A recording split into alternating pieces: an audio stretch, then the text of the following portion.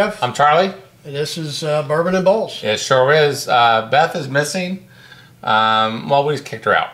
Yeah, bye-bye. Yeah, see you later. No, she'll be with us next week.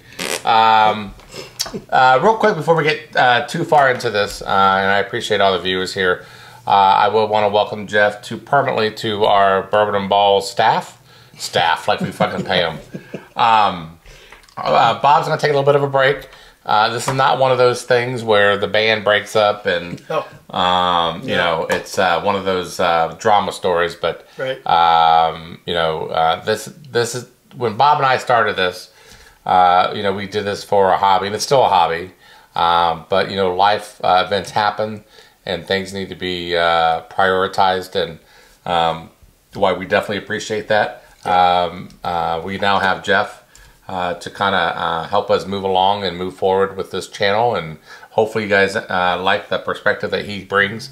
Real quick, we didn't even talk about this before. What's your background here now that we have you here on a regular basis? As far as my work background, or my well, we don't want to know about your work background. We want to keep that as a as a hidden thing. But yes, go ahead. My bourbon background. I got into it probably like a lot of people right around the pandemic. So I mean, I was already had some of it, but really got into it during that time. And I like to collect some bottles, but most I open and sip and share. Yeah, you know what? I'm of the same attitude. Do you notice all the way up here? I know we have a nice collection behind us, but if you look close enough, there are pretty much 95% of them are open, and if it's not, it's either because it's a backup bottle, right, or maybe we haven't got to yet on a bottle review. But I'm of the opinion there's always going to be more bourbon. I don't mean to sound cliche-ish like that a documentary Neat. Right. Yes. But it's true. There's always going to be more bourbon. I think the whole point is to share it with people that are around you. I think the experience is, which we'll talk about that here after this blind here. Yeah. So stay tuned for that. We're actually going to talk about our 12-bottle blind. We're going to tell you a little bit about it. You're going to be shocked as far as what came in last place, right? Oh my gosh, yes. Yeah, so stay tuned for that. Away. Yeah, stay tuned from that. But in the meantime, Jeff, what do we have here? Well, let's see. To start us off, we've got Sagamore Spirit. So what is the rye? Or I'm sorry, what's the theme here? It's a rye theme tonight. I'm kind of a rye guy. I've got quite a few bottles. Didn't really get into this until I went to a tasting about a year ago at Cincinnati Distilling. Okay. And that's what got me on the rye kick. Okay. But this is Sagamore Spirit. If anybody knows about this is a 83 proof out of Baltimore, Maryland. Okay. They have several different, what do you call them, expressions. Yeah, I have a sherry cask finish. Yeah, they got a sherry cask. They have a cask strength. They've got a double oak. Double oak is phenomenal. And they also have a distiller select bottle that was aged in tequila barrels. Ooh. And that is phenomenal. Which, by the way, I have a... You did? Yeah, look at that. That is a WLW? Yeah.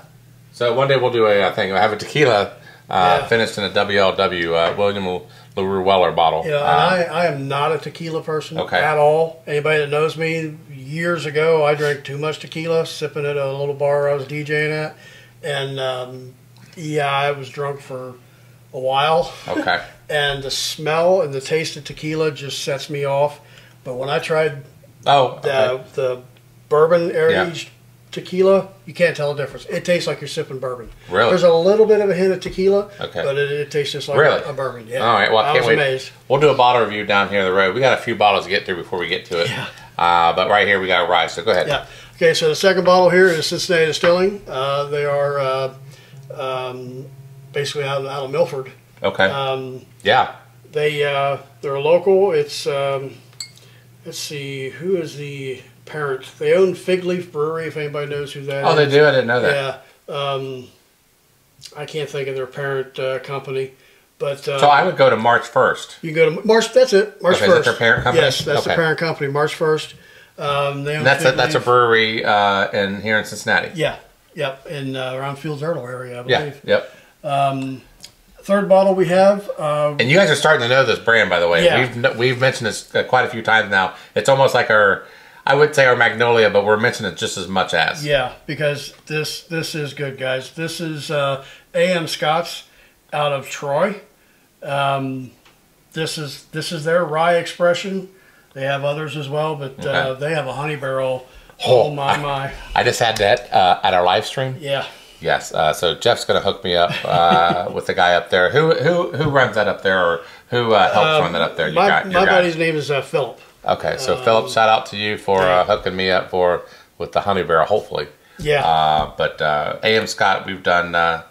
It's the last few weeks we've really hung on to them. Yeah. Something's going on in Troy, Ohio. Oh yeah, you got Hainer up there. You got Indian Creek. They're.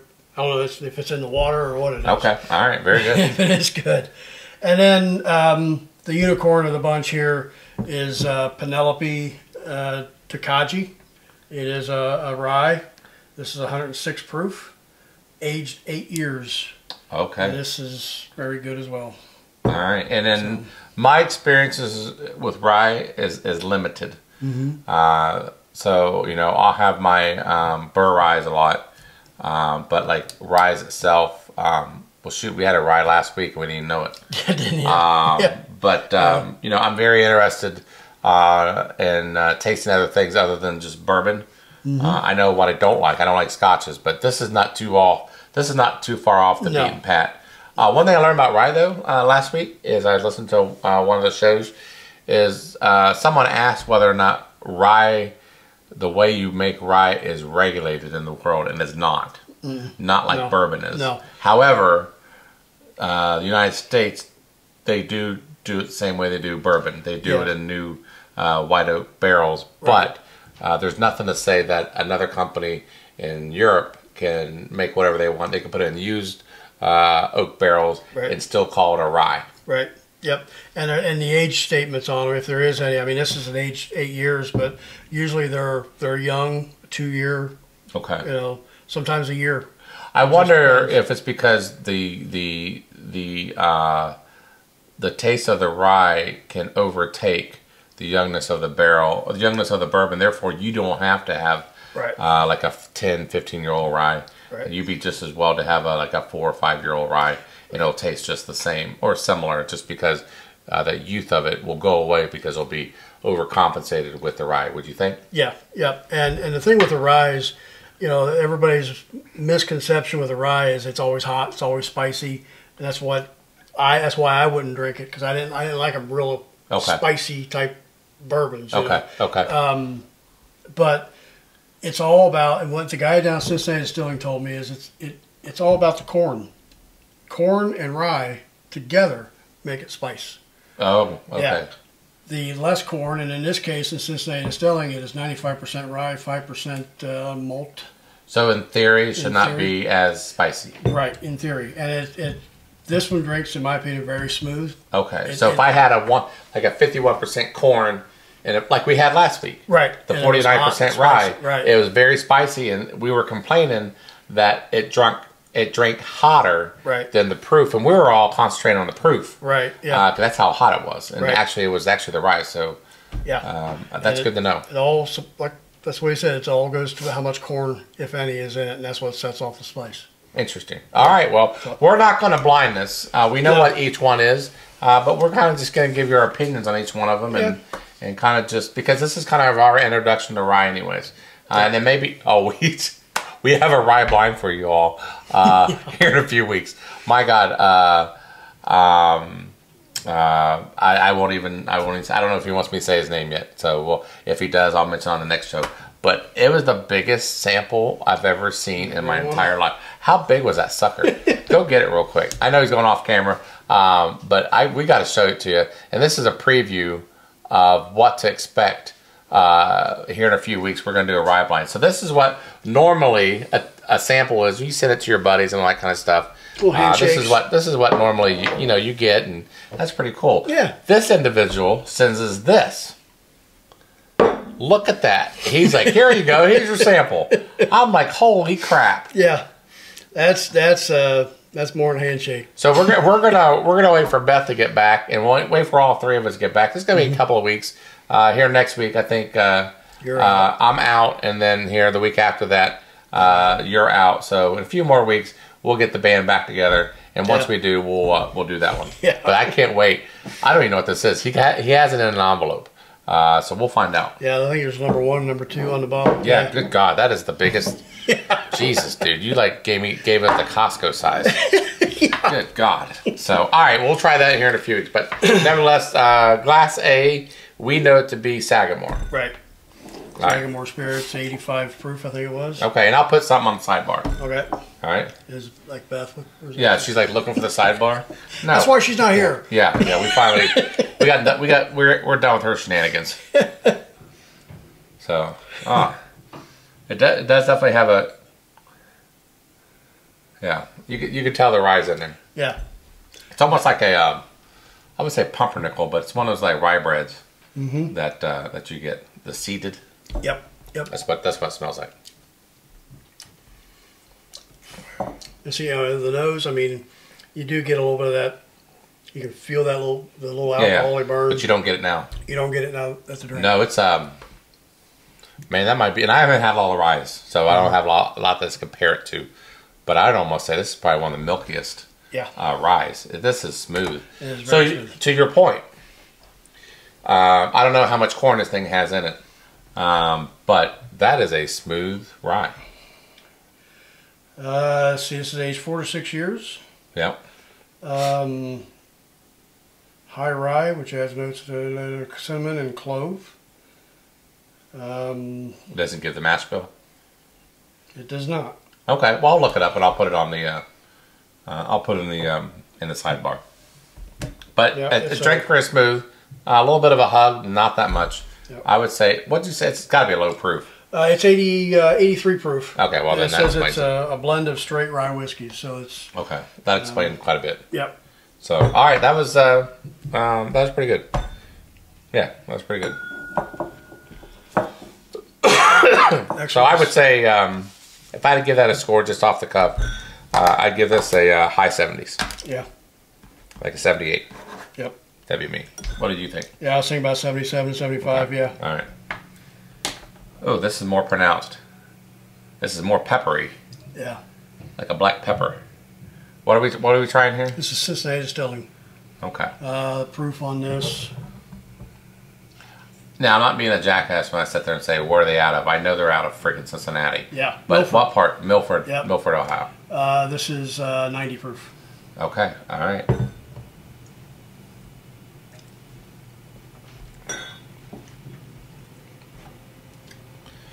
This is like, it's a rye bread. Yeah. May not be my cup of tea, but it's a rye bread. That's what I get out of it. But you don't get that. Like I almost want like a salami right now. Yeah. You know what I'm saying? Yeah. No burn, no whatsoever. And again, I know the proof has a lot to do with it, but again, you don't have that sharpness on the back end. Yeah, it's got that nice warm hug to it. Yeah. So I might like this better than your all's bourbon. I'm just saying. This is a pretty good rye. Yeah, like I said, I've had the single barrel, and I think the single barrel is very good. Okay. They do make, if you from the Southwest Ohio area, they got other options. There's a Millcroft line of bourbons. Okay. They're now making a Middletown bourbon. It's based on the old Armco steel. Oh, they're the one that did that? They're the one that did that. Nice. Yeah. Okay. All right. Well, very good. All right, Jeff, what are we doing on C? C is the AM Scott's rye whiskey. Oh. This is 100 proof. Good God, this freaking nose is awesome. Yeah. I'm becoming a AM Scott's fan. Yeah. Yes. Quick. Like they're doing something right up there. Yeah, that is very good. A little bit more spice to it. Yeah, but they also have other items going on in here. It's not just rye. No. Not sure what that might be, but it's a nice blend. Aged 7 years. Okay. It is barrel 1, bottle 11 of 144. Wow. Okay. So definitely limited. Yeah. But there is no mash bill on it. So is this something you get in the gift store by chance? Yes. You can get this up at the AM Scott's Distillery up in Troy, or I believe I've seen it at like local liquor stores. I've seen it, like Arrow maybe, or... Okay. So, I mean, you locals here that watch this show that here in the tri-state area, it may not be a bad drive to go up to Troy one day on a weekend. You can do that, and there may be some honey barrels left. I doubt it. But the rye that is pretty good. I'm gonna give you my opinion once we're done as far as my rye's in order. Okay. So okay. All right. The last bottle we got here is as we said, the Unicorn. Man, it smells like a bourbon. This is Penelope Takagi. Dude, this only smells like a rye. It's finished in Takagi wine casks, 106 proof. Is Takagi, I gotta imagine it's a Japanese thing. It's a British thing, I believe. Oh, really? No, I should know. Let's see. Preparing them with cast finest winemaking regions. Rich and decadent, this finish captures the late harvest notes of Takagi wine from Hungary. Once dubbed the wine of kings by this little what's it? Did you say wine barrels? Yes. Okay, it's a little grapey. Is it? Yes. It's good. This is, to me, less of a rye and more of a bourbon. I guess more I'm accustomed to. Right. I'm more accustomed to, obviously, bourbon. This is... I wouldn't know this is a rye if you told me. It drinks like a bourbon. It does. And that's a compliment. Yes. Because I love bourbon. Oh, that's good. Yeah. The finish is not as long as I'd like it to be. No, but man, could you imagine if it was? Oh, yeah. Yeah. That would be a 90s bourbon. Yeah. But because of that, I give like a mid-80s. Yeah. And I think this is like one of the first bottles. I think this might be the 2024 release. I think there might have been another release last year. That is very good. But yeah, it's almost impossible to find. Yeah. Well, I'm not gonna ask. It's about, on the secondary, it's about $140, $150 a bottle. Okay, what's it? MSRP retail? is about $99. Okay, it's not marked up too bad. No, not bad. Okay, it was good. If you're telling me that's a rye, I will say that's one of the better ryes I've definitely have tasted. Yeah. I would say, ironically, I would probably. I'd probably do this right there. First, second, third, fourth. Now, and I'm not saying anything bad about this either because I think they're all good for ryes. Mm-hmm. There are certain ryes out there I just don't freaking like. But these were not overpowering to the point where, it'd be... How much is this? It's like $50. That might be a little bit too expensive to do this, but man, this would be a good mixer. Yep. I think any rye would be a good mixer, just because they'll be able to punch through the syrup and the cocktail part of it. You know what I'm saying? Yeah. Well, I mean, Sazerac is that's used. Yeah. I mean, I usually use Bullet. Yeah. I don't use Bullet rye, but I use Bullet to basically use for my cocktails. Yeah. Yeah. And I'm not ignoring you. I'm going to OHLQ to see what that is. But I would say in this order, this is kind of how I like it. Cincinnati Rye, Sagamore Spirit. $39.99 a bottle. Oh, that's good for $40. OHLQ. That's great for $40. Yeah. Especially if you want to start out in rye. Right. So all right, so that's our blind. Next, we want to talk about what happened last weekend. Yes, we do. It's a 12-bottle blind. I'm going to put it up right here on the sidebar. If I can squeeze it up, I might have to put it in 2 pages or 3 pages. But here's the lineup that we had, guys. We had Baker 7. Now, the premise was each person bringing their own bottle. Right. And there's actually a semi-competition to bring in the best bottle. And whoever wins that, when it was an agent or travel blinded flight or whatever it was. Right. It's nice. Yeah, little sample bottles that you get. Yeah, it was very nice. So these are the bottles that were brought in. Baker 7, That was you. Me. He really wanted to win. I did. I could tell. When he bought it in that Breaker 7, I mean... I'm like, I'm winning. Yeah. So another one is Knob Creek 9. So we got some familiar ones here. One unfamiliar one that we got was Brothers Bond Cast Strength. I've seen it around, but this was a cast strength. So that was... I've seen it and never pulled the trigger, but I think... Well, we'll go over it in a minute. Bushwood. I've never heard of it. I've seen it. I've seen it down at Party Source. Okay, the decanter of it, the bottle's nice. Yeah. It's got a golf ball on it. It's very nice. It's Caddyshack, Bushwood golf. Yeah. Yeah. So I'll try to put a picture up here on the screen. Yep. Old Forge Reserve was one. That was out of Colorado. I think. Okay. Yeah, that was another Colorado. Traverse City Whiskey, and I've seen that on the liquor stores. Yep. Things of that nature. Blueprint was another one. Yeah, that one I had. It's the first time I ever saw it. Okay. Someone bought. I don't know who did it. Brought old granddad 114. That would be Beth. Oh, she did. Yes. Good job, Beth. Yeah. That's a classic. Yeah. And we'll discuss the results here in a minute. Midwest Distillery. Yeah, Midwest Spirits. Yeah. Another bottle I've been wanting to try. Yeah. Just never pulled the trigger. And see, this is the beauty of it, right? So we would never try these bottles otherwise unless we have like a tasting like this, right? Yeah, it's like, you go to a bar and you want to try something you never had before you go out and spend $100 for a bottle. Right. Not that Midwest Spirits is $100, but you want to try it before you spend the money. Right. And this is a great opportunity to do that. And Midwest was one that, like I said, I was wanting to try. Another one was Oak and Eden, as the wheat and honey version. So they tried their stab on it, and we'll get the results here in that in a minute.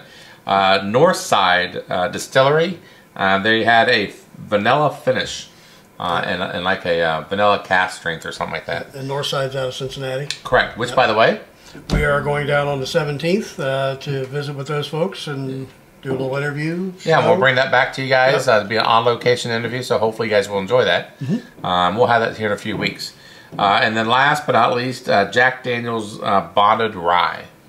That's interesting to bring a rye to a bourbon tasting because it's going to be distinct. Either it's going to go well or it's not going to go very well. Well, I mean, it did trick us. There were several that we thought were the Jack Daniels, and it wasn't. But so those were our 12-bottle lineup. Before we, let's go ahead and reveal the top 4. And then, guys, you're going to be shocked to hear what the last one was. Yeah. So number 4, the consensus. That's how we do it. We do by votes. Yeah, we have these tasting sheets. If you haven't seen these, and we do 3 rounds of 4. Yep. And then we select our favorite. Correct. Of our 4 favorites of the 12 or however many that we tested or tasted, and then we blind those, and then pick our favorite from that. And then usually there's a consensus. Yes, we haven't had a problem in doing that thus far. Usually there's a clear winner. Yep. And there was one on this one as well. There was. It was tight, but there's a lot of. I think the first and second was locked down. It was. Yeah. But anyways, our 4th one was Bushwood. It came out of nowhere. It did. Like I said, it's one of those ones I've seen on the shelf and would never picked it up. No, and thankfully it's blind, and now you think about it. Yeah, now I'll think about it. Next time I see it, it's like, oh, I'm going to grab that. Oh, yeah. 3rd was Blueprint. Yeah, again, another one I never saw. Chase brought that one, and he brought it because it's just the label. Yeah, I mean, it's a cool-looking bottle, and it's just, it was a very good... Yeah, smooth bourbon, and it's like I said, it just came out of nowhere, kind of like a Magnolia, just kind of. Oh yeah, for sure. Now our second one, I'm going to say that this was not too far behind the first one. Right. It was consistently second. Got a few first place votes, but it was consistently second or third in everybody's top 4s, and that was Old Forge Reserve. Yeah. That was our number 2 bourbon of the night. What did you think of that? I thought that was very good, and it was one of my favorite 4. Yeah. In fact, these top 4 were my favorite. Oh, really? Well, I take it back. I did not have Bushwood in my top 4. Okay. I had my Baker 7. Yeah. And I had Northside and the see, what was that one there? The Blueprint. Okay. And Old Forge. Okay. And my Baker 7 came in last, my favorite. Well, the 4 though. Yeah, of the 4. Which is not bad. No. Because we had 12 bottles. Right. But so that finished the top 25%. Yeah. Yep. You know what my number one is before we reveal the number one overall? It was Old Granddad 114. You believe that? I believe it. I mean, that was my number one for bourbon the price, and I mean, it's great. Yeah, and that's a classic, and it stood up for me. But anyway, so the number one bourbon, the 12 bottle bourbon blind was. And this is not because of what's coming up in 2 No. It has nothing to do with it. Right, it's actually Northside, who we're about to visit next week, and it had nothing, like you said, it had nothing to do with the fact that we're visiting them. But as a Northside, it had a vanilla cask finish, and man, that was good. It was very good. And I think the finish is what that did it for everybody. Yeah. I mean, that's what won it for everybody. Yeah, it had a great nose. Yes. But all those top 4 right there had great noses. Right. But the finish on the north side was great. Very good. Yes, that was. Where is that bottle, by the way? Do we have that? Yes, it's got to be down there somewhere. That north side. Yep, it's white. Yep. Yeah. Let's show that to the people at home. You can get that at Northside Distillery. This was our number one bottle. It won. They have a single barrel version as well. It's pretty good.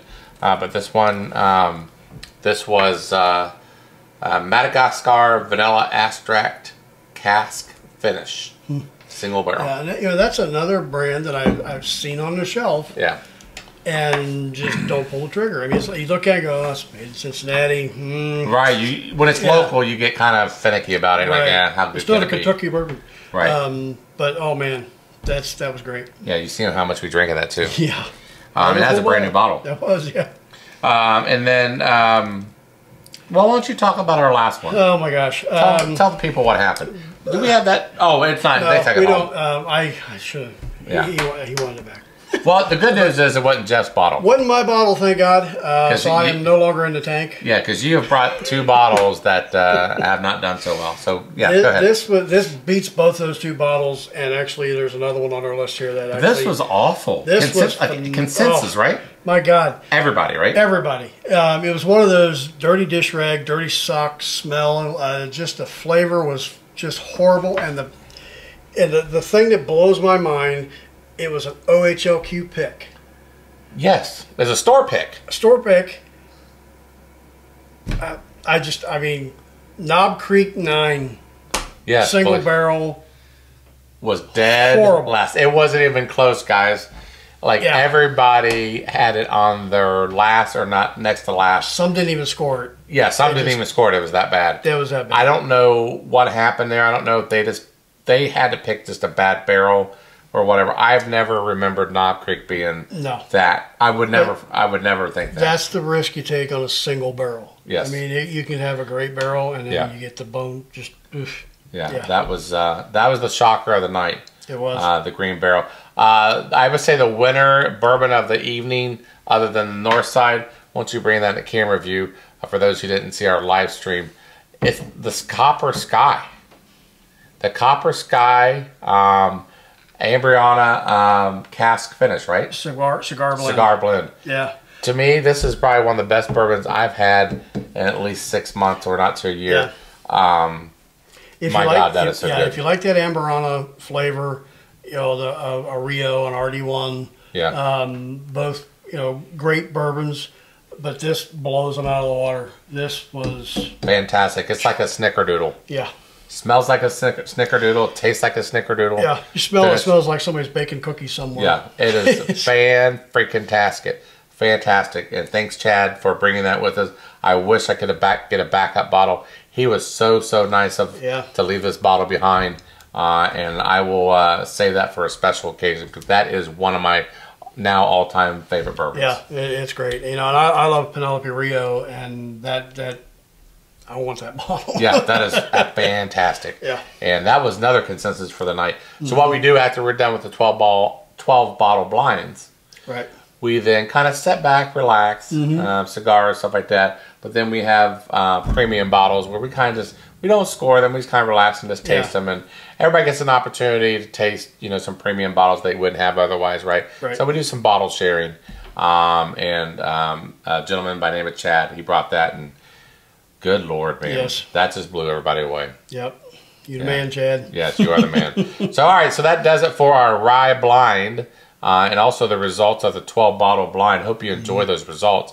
Next is our new and improved BALLZ Report.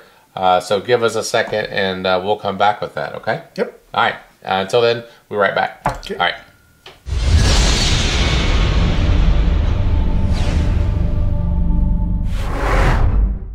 All right, welcome back. I'm Jeff. I'm Charlie, and welcome to the BALLZ Report, right? BALLZ Report, that's right. Okay, and before we start off, we want to give a special shout out to Johnny Nice 45. He now has his own YouTube channel. Yeah. He's so proud of himself. It's a few days old. Yeah. So guys, go out there and please subscribe to him and support him. He helps out with his show. Obviously, he does our BALLZ Report now. He is a guru when it comes. I mean, we know sports. Yeah, yeah. But he's a little bit of a nerdy nerd. Yeah, I know football and some baseball. Yeah. But nothing really else. Right. So he helps us with getting this BALLZ Report together. But his hobby, just like ours, is bourbon. His is throwing knives. It's actually pretty good. I haven't checked it out. Okay. Yeah. So check that out. Johnny Nice 45. Either on YouTube. He has an Instagram channel, but I think he's going to move over to YouTube because he's getting more of exposure. So anyways, that being said, why don't you start us off on the BALLZ Report? All right, we'll start with the NFL. Well, actually, we'll start with the Kentucky Derby winner. Yes. Yeah. I wouldn't say it was. I guess he was favored, wasn't he? No, it was 18 to 1. That's right, 18 to 1. That's right. Yeah. And our buddy Bob had a good day. So I'm gonna probably stop the video here, and you guys are gonna see it. I am going to show you with Bob's permission, which he did tell me. I have a video of Bob cheering on Mystic Dan because that was his horse for the night. Yeah. He picked it, and one thing I didn't say on the live stream, he had told us, he reminded me on Saturday, had we remember the last live stream, he said something on there saying that, hey, if it rains, there's a good chance that Mystic Dan has a chance to win. Now, granted, it was kind of drying up. The track was. Well, yeah, but they had a heck of a lot of rain the night before. Yeah. So, but Bob was right. He was, and he did well. Yeah, he did very well. So he's retired now. That's why he's not on the show anymore. So anyway, photo finish. Photo's finished. Yeah. Go, Dan, go! Go! Mr. Dan, go! Mr. Dan, go! Watch the table. You're hitting the table, Bob. He can't hear you. Dan, come on, Dan, go! Come on, Dan, hold him! Hold him, go, Dan, go! Go, Dan, go!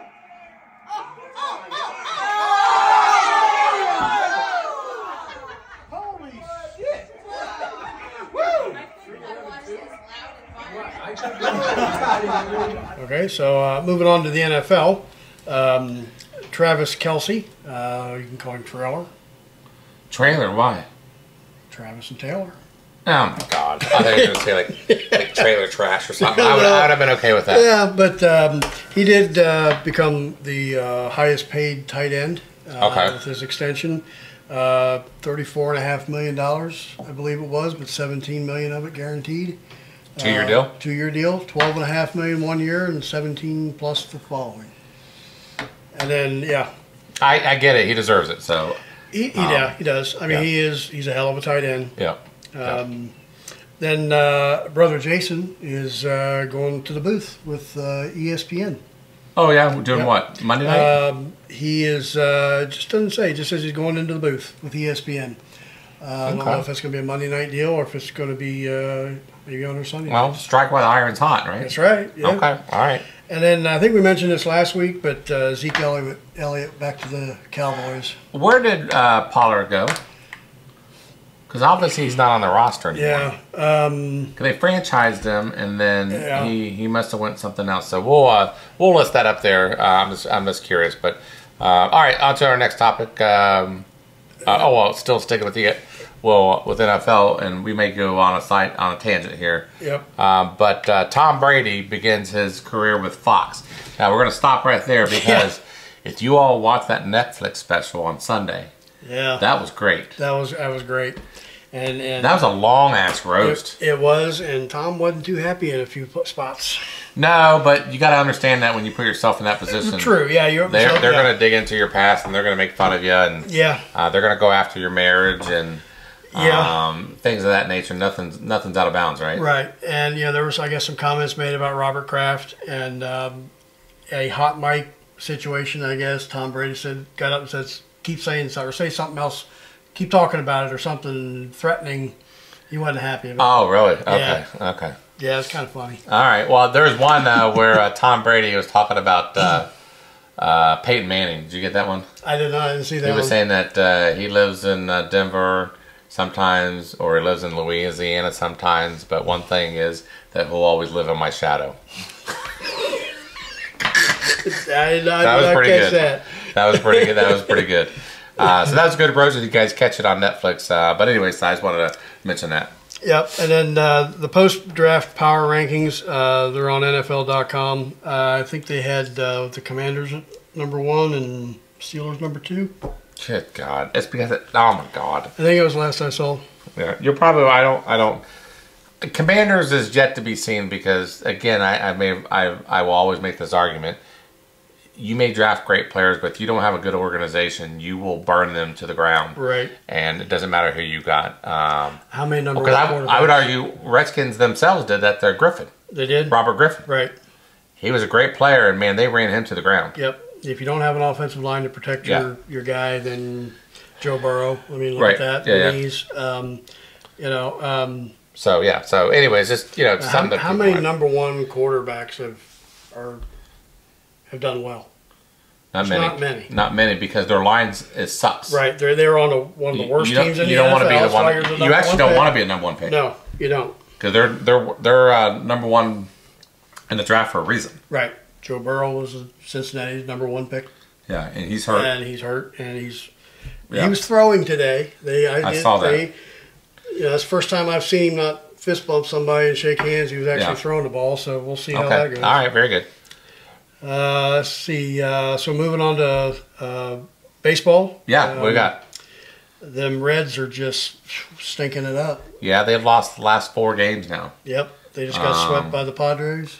The key thing is not too much of a lull. Yeah. But let's see if they can dig themselves out. Ella de la Cruz in April, he's the first person with at least 8 home runs and 17 stolen bases in a calendar month since 1901. He's only 22 years old. Good God. Well, enjoy him while you can, guys. Right. Because he's not meant for this market. He'll be going to the Yankees. That's the sad unfortunate. Part. Yeah, that's the sad part.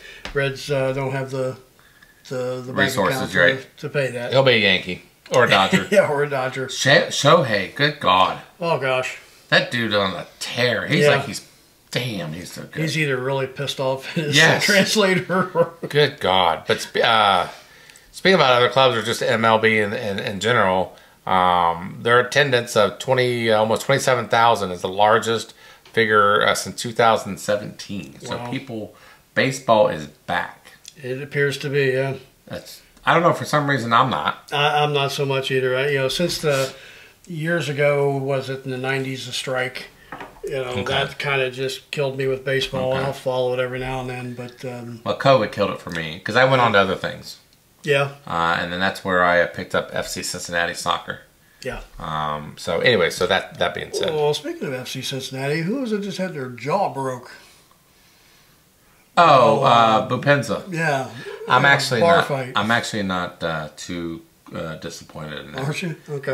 I didn't like Bupenza to begin with, so he's a hothead, and I'm not surprised. I'm surprised, but not surprised. But I think we're actually a better team without him. I'm just saying. Yeah, I'm not much of a soccer person myself, but he's a me guy. Is he? Yeah, he's a me guy, and when you see him play, he's not much of a finesse player, and he thinks he can score a goal from 30 yards, and he can't. But no, I'm okay with that one. Yeah. So okay. All right. So I guess another subject topic that Johnny and I's brought up, that apparently there's a lot of bench clearing brawls this year. Yeah. So it reminds us, as far as what is your favorite bench clearing brawls? I have mine. I have 2 of them. Oh my gosh. My #1 favorite is Nolan Ryan, for you oldies. Nolan Ryan and Robin Ventura, and he had him in that headlock and is just pounding on him. Yeah. Oh gosh. And my other one was Kyle Farnworth and Paul Wilson, or the Reds. You got to look these things up on Paul YouTube. Wilson. Oh, he yeah. got his ass kicked. Yes, yep. And who was the Boston Red Sox pitcher? The Schilling? No, the Rock. They call him the Rocket. Oh, Roger Clemens. Roger Clemens. Yeah. I remember seeing a bench clearing because he beamed somebody. Okay. I think somebody hit a home run. The next batter he beamed him. Oh, okay. All right. Remember when he did that at Piazza? Yeah. And he threw like the broken bat towards him and all that shit. Yep. But yeah, that's some good ones. And remember the Johnny Cueto fight? I do. Yep. That was pretty good. That was. And then who was that left-handed pitcher the Reds had? And he went straight into the Pittsburgh dugout. He didn't even wait for anybody. He's a left-handed reliever. You guys know who it is. I don't remember. He went straight. He handed the glove to the pitching coach. Like, I'll be back. And he freaking just went straight into the Pittsburgh bullpen. Yeah, I don't remember that. Oh, it was great. So anyways. But, yeah, I mean, I think a lot of this year's kind of crap, and even started last year's, a lot of these umpires are causing a lot of animosity between a lot of players. And just... they don't call it They're not calling balls and strikes evenly. Okay. The whole pitch clock thing, the whole interference thing, it's all just, it's getting crazy. Okay, all right. Well, going on to the next subject is that college football, Georgia's Kirby Smart. Yeah, a new 10-year, $130 million deal. It's going to be the highest paid coach. Like in all of... in all of college. Yeah. Well, I mean, he's got the program behind it. He does, and he's got another number one ranked team coming out next year. I mean, he's the new Nick Saban. Yeah. And, of course, he's a disciple of Nick Saban, too. Right. So, I mean, he comes from that same family. Yeah, same breed. And down there, they grow him pretty big anyway. So, I'm sure he gets a lot of recruiting in state. And he can beat everybody just by Georgia players. Right. But for it, he's in a pretty sweet spot. Yes, he is. And he deserves every penny of it. He does. I'm just not a Georgia fan. No, I'm not a Georgia fan either, but, I know a lot of people will make the debate as far as people are overpaid and all that kind of stuff. My thing is the money's going to go somewhere. Either it's going to stay with the owners right, or the universities, or it's going to go to the coach who brought them to prominence. So I do not have a problem on a lot of these players, professionally or college, getting paid what they get paid. Right. Because in my mind, it's because of them is where they're at, not because of the ownership. Especially on the player side. I mean, the NCAA is making money hand over fist on these players. Yep. And I'm kind of salty about it too because I played and I didn't see anything. Where'd you play at? I actually played Morehead State down in Kentucky. Oh, nice. Yep. I wasn't good enough to get paid. But it'd been nice if NIL was back then. It would, yeah. Yeah, it would have been nice. Okay. All right. Well, you know what, guys? That does it for the BALLZ Report. Again, courtesy of Johnny Knives, and we'll see what he has in store with us next week. Yeah. We do appreciate that. Follow him on YouTube at Johnny Knives 45. We did forget one thing. Odell Beckham to the Dolphins. Oh my God, $3 million, dude. Mm-hmm. Oh. Far cry from the 15 he got from Baltimore. I know. So if we didn't say it already, I don't know if we did welcome you at the beginning of the show. Yeah. Again, we do enjoy having you here. It's always good to have somebody else to bring a different perspective. So you're no longer Phil. I'll put Jeff on the bottom now. Yeah. We no longer can put that on him. But anyway, so I hope you guys catch our live stream, right? Yes. That was fun. It was. It was a good show. Yeah. So all right. So hopefully you like this rye thing. And in a few weeks we'll have another rye blind actually. But until then, I'm Charlie. And I'm Jeff. All right. We'll see you next time. All right. See ya.